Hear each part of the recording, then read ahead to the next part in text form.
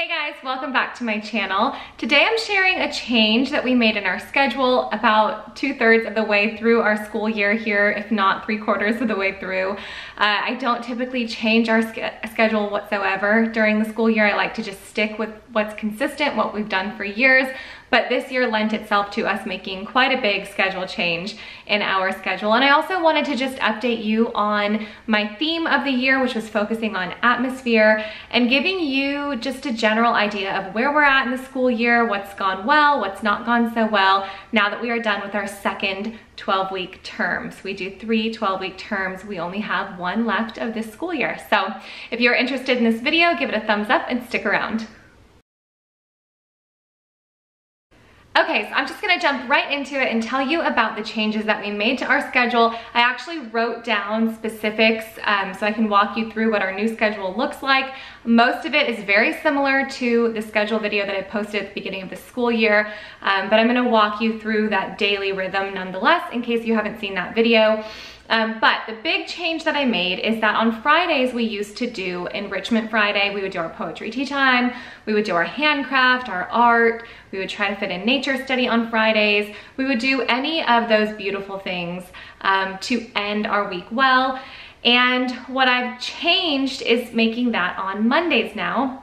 There's lots of reasons for that. The main reason is that the Wednesday Bible study that we had been a part of for years and years, we are no longer attending. That's something that we left the end of November, and the other families of young children left as well. So there's no children's program there right now just because of Zoom and just the complications it was causing for the very young children and the fact that it's going to be that way next year as well. So we all just decided to stick with our individual churches and nobody got left behind. So we got our Wednesdays back in our homeschool, and it's been a very long time since we've had Wednesdays to do any sort of academic work. And so what I decided to do is make the bulk of our academic days Tuesday, Wednesday, Thursday, and play around with Monday and Friday a little bit. The reason for that is that Mondays, I always need to pick up after the weekend. There's lots to be done on Mondays. There's lots to be reset. It's the start of my work week as well here online and with Usborne. And it's the start of my husband's work week, obviously, as well. And then I want to always start the kids well with their studies, but they're also kind of getting back into a rhythm after the weekend. Sometimes we're up late on Sundays, etc. So I thought that it would be so nice to start our week, kind of like inaugurate our week in the enriching, beautiful, you know, truthful ideas. So we have now made Mondays our enrichment day. So every other Monday we have our nature study co-op, and on those other Mondays, that is now the time that we do our enrichment. So enrichment is handcraft, logic, art, poetry tea time, our nature journaling, etc. And then on Fridays, we do our history co-op every other week. And then in the in-between weeks now, the kids and I have started going on adventures. So we got a zoo pass again. It's been a long time. We live in a beach town, so we have the beach available. Mostly that space on Friday, I want to just reserve for me to just have fun with the kids, almost like Sarah Mackenzie's Just Because You Can days.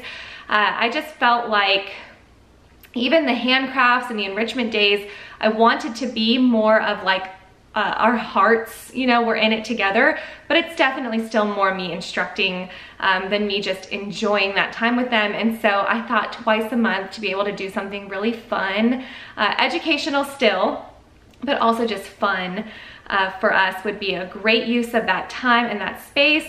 And so whether it is going to the zoo or going to the beach or doing some messy science experiments outside or going to our local botanical garden, or maybe there's something we've been studying that I know that I can plug it in on. Sorry, I got a phone call.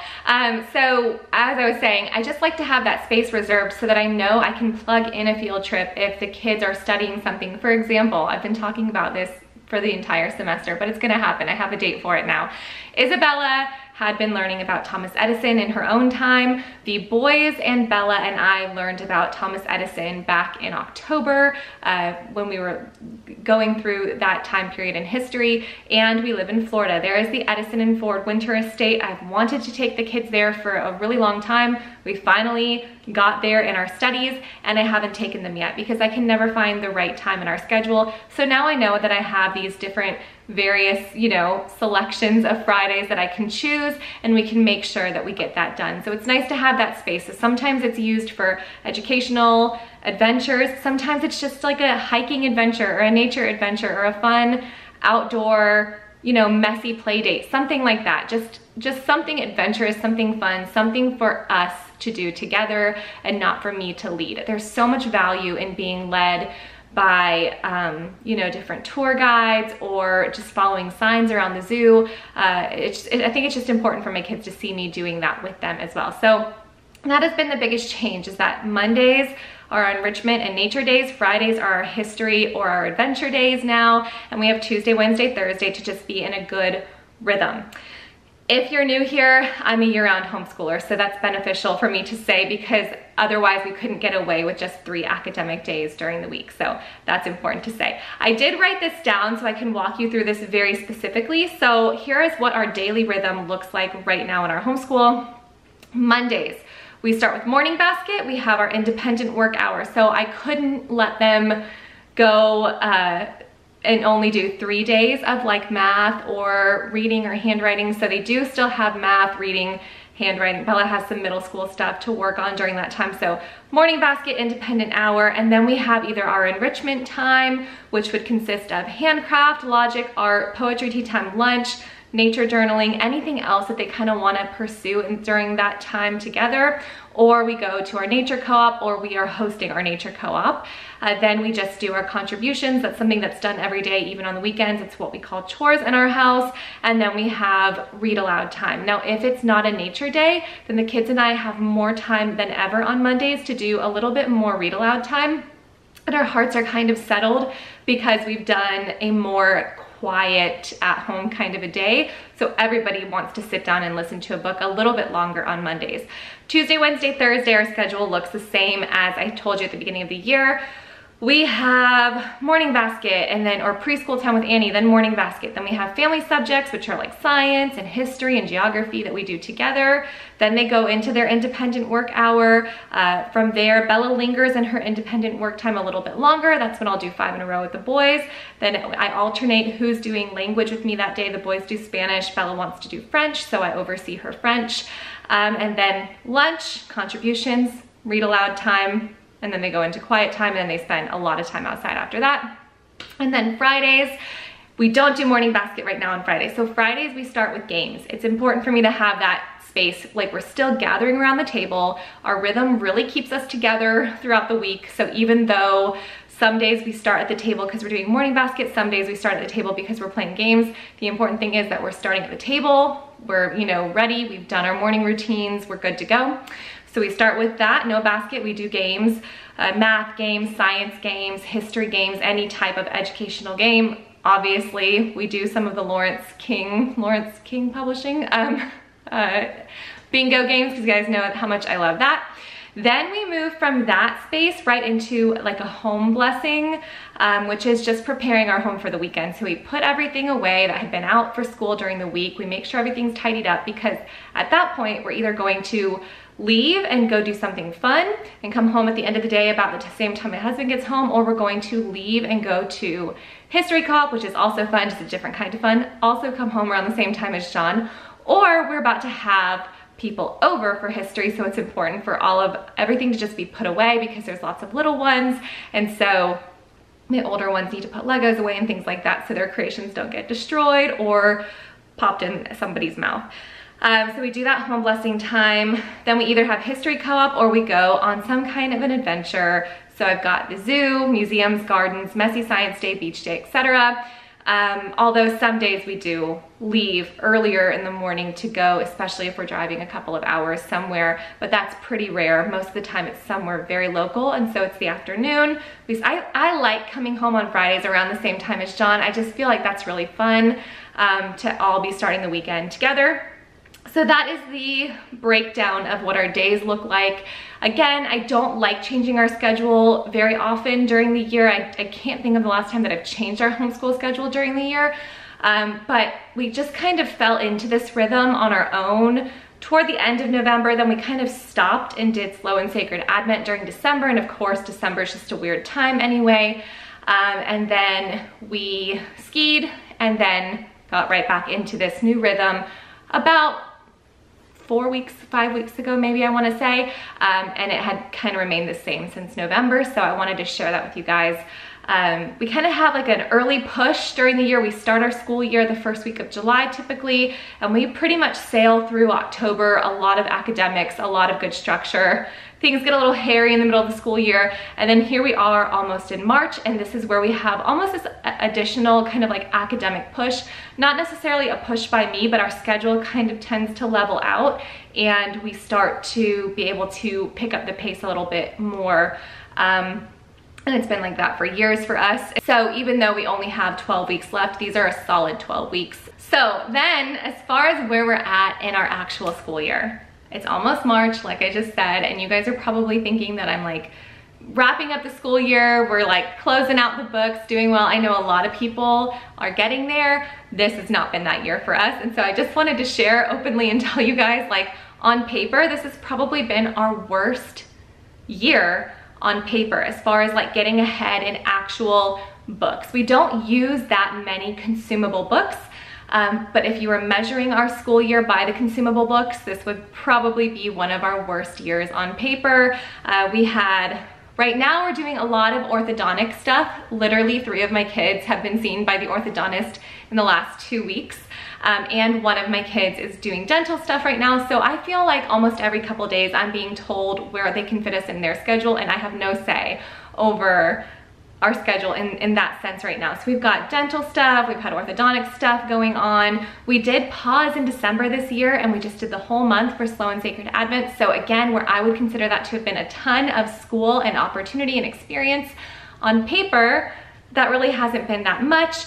We had construction go on forever, so it seems, back in October, late September, early October, one thing after another, and we're still actually waiting our windows. We paid for them in November, and the delay has those being done in May. So we still have construction kind of lingering, but we did have some construction that kicked us out of our living space for little bits of time here and there over the course of a few weeks. So we had that happening. John ended up taking over the family business right before we started our school year, or maybe even the first week of our school year. That has been a complete life change, and I don't even know if I'm ready to make a video on that, but our entire world was just like, he was partnered up with his dad, but his dad did most of the work. But then this year, they really switched roles, and it just was a very natural progression, but it happened maybe a little faster than I was prepared for, maybe not necessarily for John. It's worked out great. They're both loving doing what they're doing, but it has changed my life, maybe mine more so than John's, because I'm not sure where the timing is on things, and I just like to know time, like what time are you leaving, what time are you coming home, and doesn't work like that anymore when you own a business. So that happened. And then my mom, if those of you, I think I might have only shared this on Instagram, but my mom took a big fall back in November, and she ended up in a rehab center. Then because of COVID, we couldn't see her, but she has dietary restrictions, so we were cooking for her and bringing her food every day to the front desk. And you know, my dad was getting ready to retire, so we're trying to kind of help get everything all settled in. And then when she came home, she needed help. So my brother came in to help, and then, you know, we were just available here and there while he was in town. And then when he left, we tried to help. I mean, it was just, there was a lot of change and just circumstances that did not make things very consistent. Although I was glad that we had the flexibility to be there and to be with everyone. She actually still has 2 surgeries coming up, so you guys can pray for that. But so as far as that goes, our lives are not, you know, they're not the same still, because she lives a mile away. John's dad also lives a mile away. Our parents both live in the same neighborhood as us. And so we just like to be available when we can, or when they're feeling well, be able to go see them when they're up for company, because my kids used to see them almost every day. And then also we changed churches, which you guys know. And so getting used to that new schedule of like, when is Awana and when is youth group, and you know, things like that. John's leading something there one night a week as well. And so it's been just a lot of different changes. Nothing that's been like, you know, overly dramatic that's changed our lives like in a major way, but just little bits and pieces that all happened around the same time that made me not think of language arts first. You know what I mean? So on paper, we are probably still less than at the halfway point, and we should be like 2/3 of the way through. We also started with a couple things we didn't finish from last year. So we've done more than like half of a year's worth of work at this point, but we had some work from the year prior to catch up on. And like I said, though, we still have like the 12 weeks to go. And this is about the time where, for whatever reason, my kids are just kicking into a great gear and we tend to get a lot of stuff done. So I'm not really concerned, but I also wouldn't be concerned if we didn't finish this year either. So on paper, that's where we're at. All that being said, this has been our actual best year of homeschooling ever. And you're probably like, wait, what are you talking about? But just bear with me. At the beginning of the school year, I talked about the one Charlotte Mason idea that I'm really trying to focus on this year. I do that every single year, just work on one area, try to really do it well and master it so that it just becomes a part of our homeschool kind of organically. This year, my idea was to focus on atmosphere. And I thought when I had this idea that we were already going to have such a smooth schedule that focusing on atmosphere was just gonna be so delightful and it was just gonna aid, you know, what we were already doing.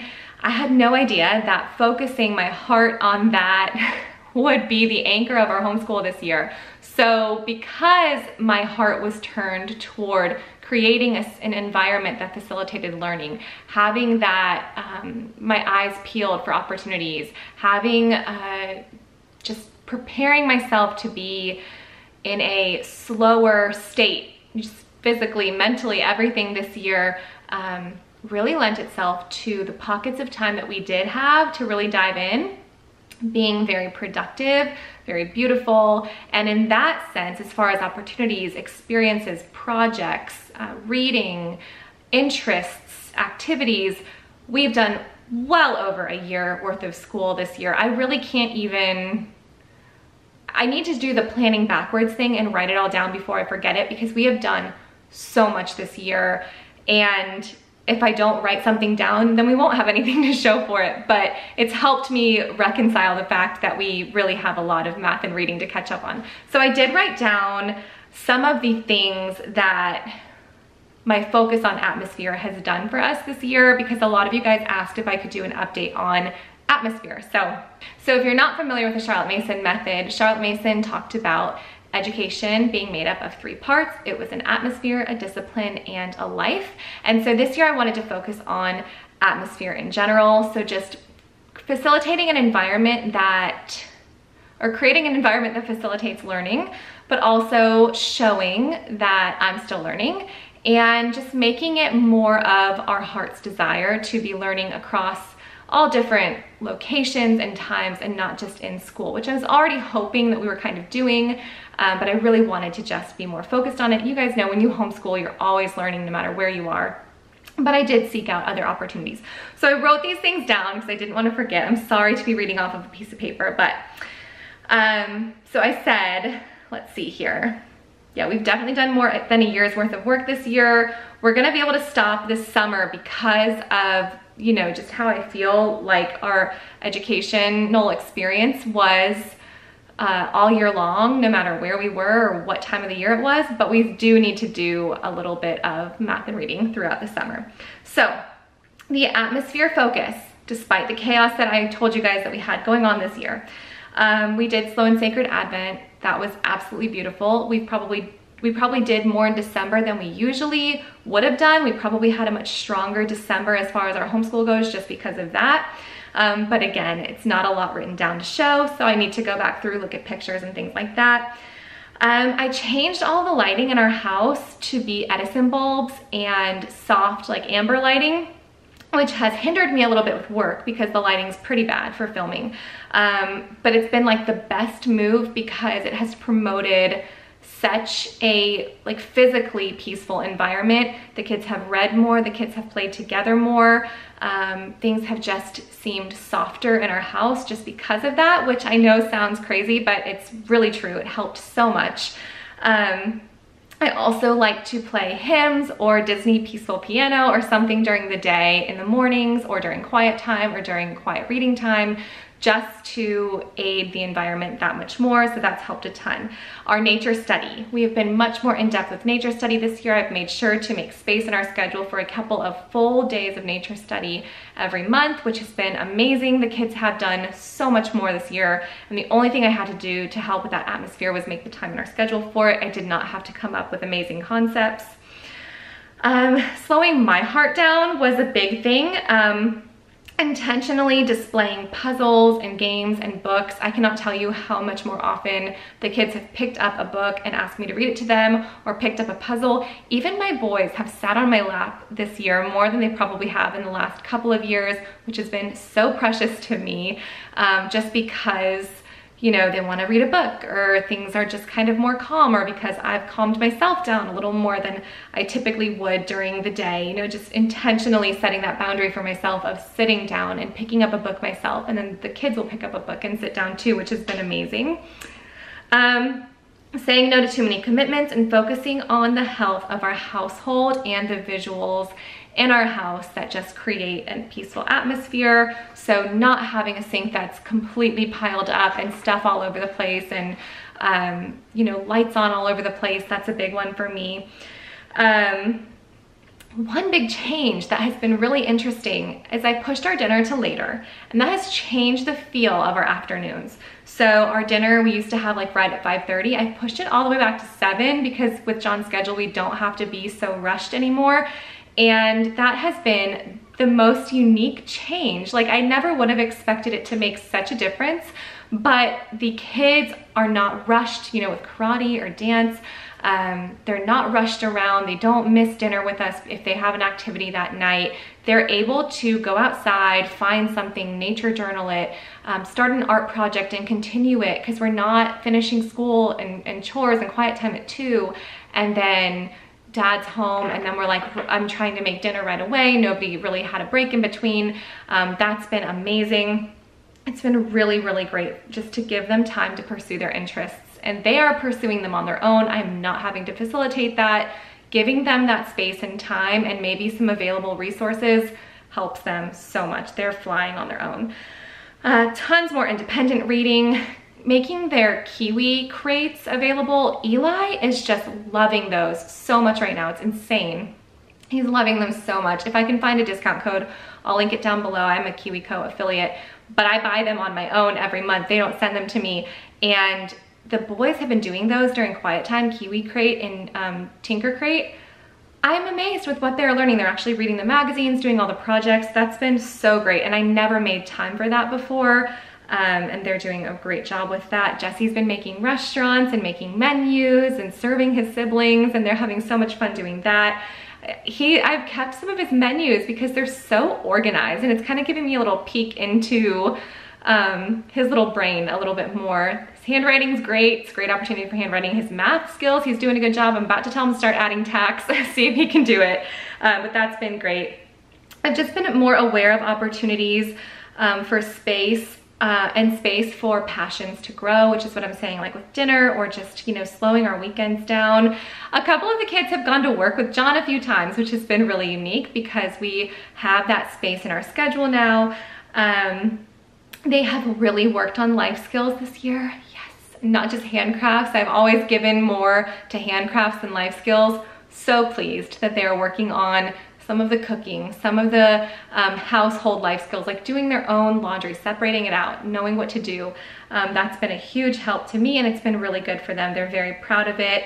My kids are serving at church now, which we never would have had time for before, and that's been a really sweet thing, just to see that their desire for that grow as they serve, but also how proud they are of having that responsibility, handling that responsibility well, and it being with another person in charge than me. You know, they're very proud of that.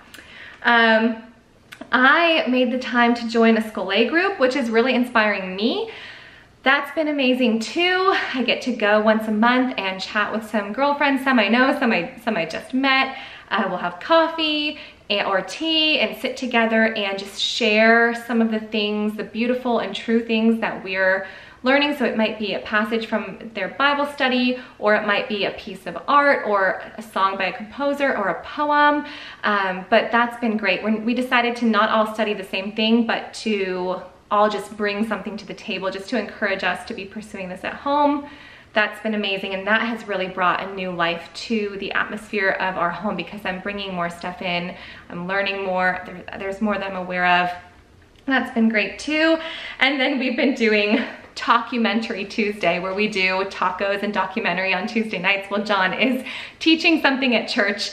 We're watching a documentary. So it's just like these parameters, these boundaries that were set of a school day. Now we're doing things in the evenings, and I'm seeing how serving on Sundays is helping my kids, and it's, you know, helping them pursue these other interests, and they're joining these teams at church, or they're having more time to pursue getting their next belt in karate, or leveling up in dance, or you know, we're watching documentaries about things, and then it's spilling over into their school day, or when we're driving somewhere on a trip, being able to stop and go to a different museum, or just seeking out other opportunities.